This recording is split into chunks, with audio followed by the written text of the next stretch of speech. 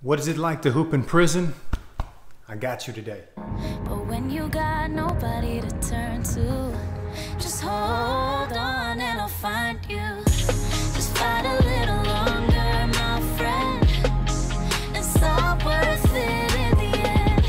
But when you got nobody to turn to, just hold All the guys are pulling in right now. That's Trey now, bro. He's the hot We'll see how it goes tonight. Trey, it's your first time going in, bro? First time.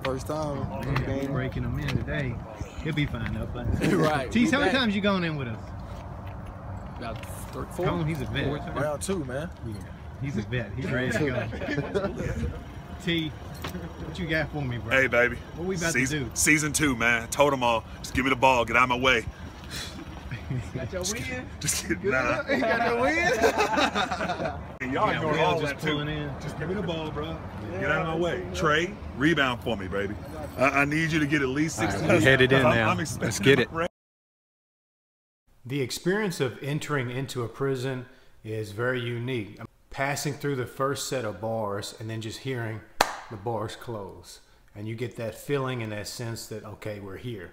Now, the unique thing about Kentucky State Prison, I remember the first time we ever went, we're maybe about 100 yards from the prison gym, and I can hear some music in the background. Like I hear the beat. Hey, bro, you hear that? It sounds like Snoop Dogg. We walk up to the gym, and they have like a sound system blaring, mixing Snoop Dogg and Lecrae. It was really funny. And I'll never forget, right before we walked into the gym doors, it was packed out with inmates. I told Terrence, him being our 7-footer, I was like, okay, T, you got to walk in the door first. And it was almost like a scene out of a movie. When Terrence walked in the gym, all of the inmates, about 500 of them, turned around. And then there was 3 or 4 guys running around taking bets on the game. And then everybody started changing their bets. That they started betting on us to win when they saw Terrence. There's a little side room that we go to, and we get dressed in there. And we usually have like Mark Singleton, our coach, or one of the guys do a quick devotional, and then we gather together and we pray right before we go out. I've run through tunnels in a stadium in front of 55,000 people. I've been in different arenas around the world. Of course, Friday night high school basketball, but there is no feeling like with our Hoops for Christ team, our brothers, running on to the court at a prison in front of all inmates. The players are inmates, the scorekeepers, the refs, all the fans, obviously, and then there's usually just a couple correction officers with us. It's amazing. It's hard to describe. I know some people who actually serving time, committed to this grind, or just committed some crime. Sometimes I wish I had some more time to think, and all the time in the world is all the time I need. And I know eternity's calling, but my too busy racing. Okay, with the game being the night before, I wanted us to sit down on Saturday after we got done training in the gym, me, Terrence, and Antonio, and just kind of recap the game from the night before. I hope you guys enjoy this. So we finished the game, we got the win. We are now 10-0, right? 10-0? Yeah, we've had some close calls. Talk about this pick and roll, where I came off the pick and roll, He did it hit the hezo and the no look, and then what you do, bro? Did it so mean. Yo, I went up. Did you get the extension? You gotta go. Yam. Drop the Thor hammer. It was pretty. Listen, I wasn't expecting it, but hey, the way I was always taught is to always have your hands ready so you don't drop the pass. This guy doesn't pass, but I had to be ready. They're in prison already. How you gonna dunk on them and then send them back to their cell like that, bro? I had to give them something exciting to see, man. That's what they asked for. They said, hey, man, we need something exciting to watch. So Trey, he was the first one to start it off. He's the one who got us all bouncy because, hey, if it wasn't for Trey, Tone wouldn't have dunked. I wouldn't have dunked. I finished with about 12. This guy had about 40, but it's okay. hey. Look, you're talking about individual stats. I'm saying, how much did we as a team score, bro? Oh, my gosh. You know what? You're right. He had about, 130 to 89? No, we were like 134, 135. Oh, you hearing this? Listen. Sometimes these inmates, man, you can tell how alone they get sometimes, so they need that excitement.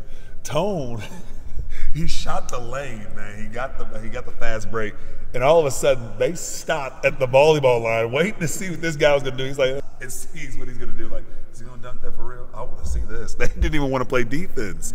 We're good, man. Went into a hostile environment. We got the win. The crowd was going crazy. T was over there tripping out. Phil was tripping out with the ball. doing dribbling moves and tricks. The guy who was guarding me, number 15, they went man-to-man. I said, oh, they going man-to-man? Where did he make the mistake, though, Phillip? Where did he make the mistake? And he said, yeah, we going man-to-man. I got that dog D for you. I got that grown man D. Hold on. Before you give me your advice, tell me, what was your face when he said that, though? You know what my face was? I was like, oh, he wants it? Give it to him. You reeled off about 15 in a row. And you had at least 4 threes. At least 4 threes. What was funny, though, is that last step back 3. Oh, my gosh. Then they subbed him out. I said, oh, hey, bro, you gotta sub him out. I swear.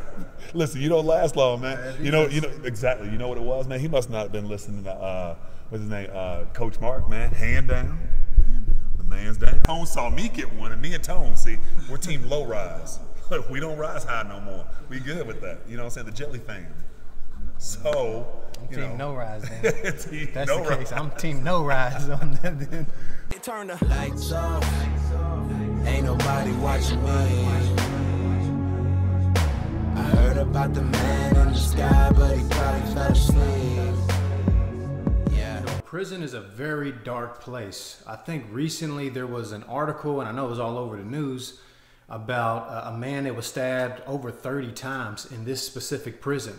So I'm always trying to keep those things in mind, that when I come in and I speak to them and I've got that moment and attention with them, that I don't just fool around. You know, that I can say something by the grace of God that will pierce into their heart. And my hopes is that when we play basketball, you know, we've never lost. We get their respect, but we use that opportunity that respect what we do, that we come in, that we take the time to invest in them, and then boom, we hammer home the gospel. Those guys in prison, they're relating the same thing, is that they're just thinking, I'm just trying to survive to the next day in prison, a lot of them. In a dark place, some of them, I'm sure, feel extremely hopeless. But the harsh reality is that none of us will survive one day. 100% of us one day will face death.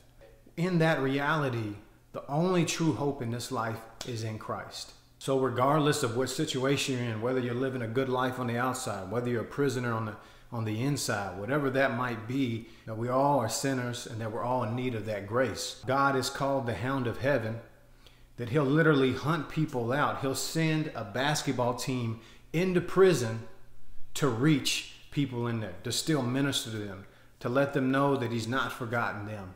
And that's really the role that I feel like we play with Hoops for Christ and our prison team, as we go in there and we're trying to bring them hope through the game of basketball.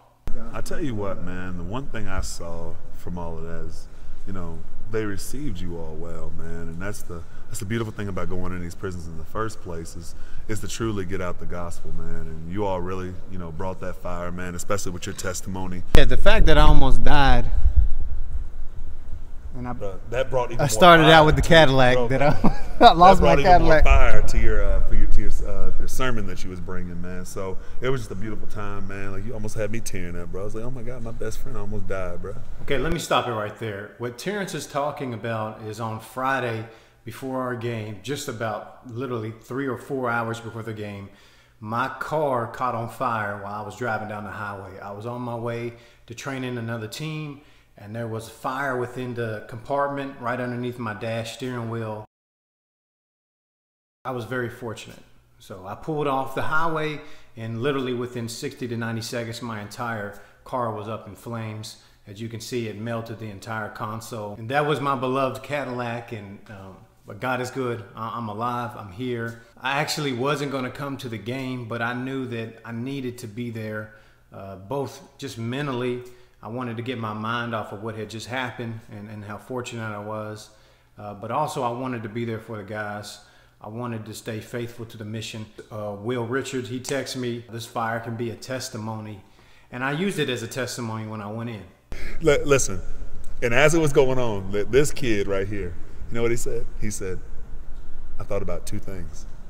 Getting the flyers for our camp and getting our balls. So we played Friday night in the prison. The next morning we had to get up. We had 6 more hours in the gym, and we're running a league evaluation for a local church.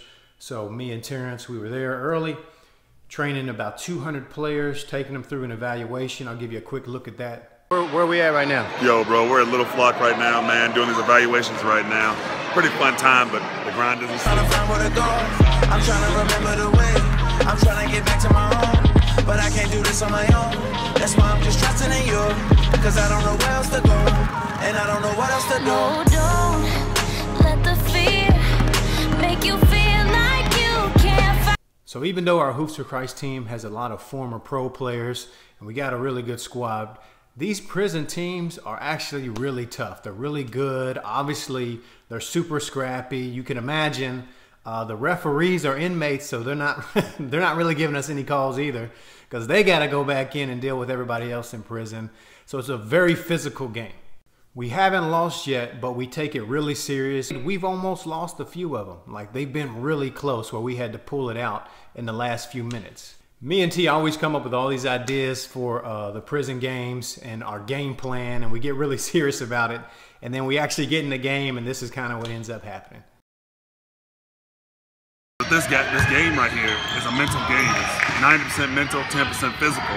Different concepts, different defensive concepts. So basically what he's saying is that the smartest thing possible to do is to set me a ball screen and let me get buckets. Chill out, man. This guy over here, just like this. Shot, man. Hey T, go get that rebound, boy. Get that rebound, boy. That's all she wrote. Thank you again for watching vlog number 4. If you enjoy the content, share it. Share it with other people. Write me a comment below and make sure you subscribe. Coming back at you every Friday. God bless.